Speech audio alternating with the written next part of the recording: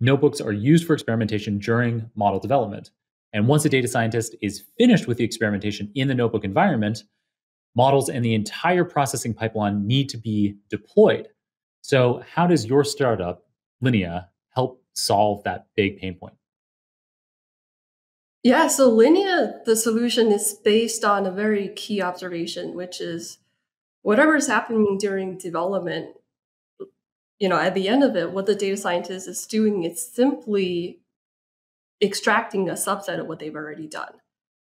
And 90% of what they do during development does not make it into production. And that is very natural, Mhm, right? mhm. And that whole process of extracting requires recalling dependencies, understanding basically the necessary and sufficient, that's what I call the subset of code that leads to that model.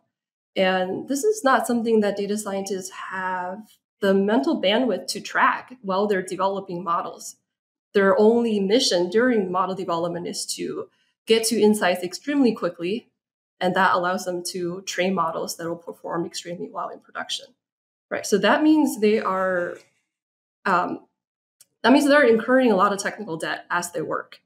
Mhm, Right. So mhm. that means that's why there is a ton of time that goes into cleaning up their notebook and pruning out the extraneous parts that were simply for exploration or for understanding.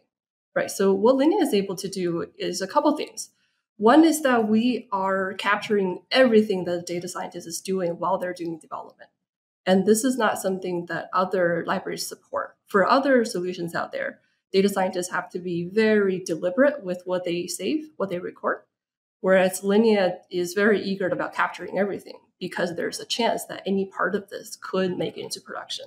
Right. Interesting. And then the second piece about Linea is that, the process by which data scientists clean up their notebook, it's actually very mechanical, but it's very mentally taxing because they've done so much during development. Right. Mhm. So what Linea is able to do is we are able to analyze every single line of code during development such that we understand the dependency between all the different operations that the data scientist has done in order to prune out things that were not leading up to the final model for production. Right. So that's part one of what Linea does. And Nice. part two is also based on the observation that a lot of times data scientists need to translate what happened in their notebook, that raw Python script that comes out of the cleaning process, the refactoring process.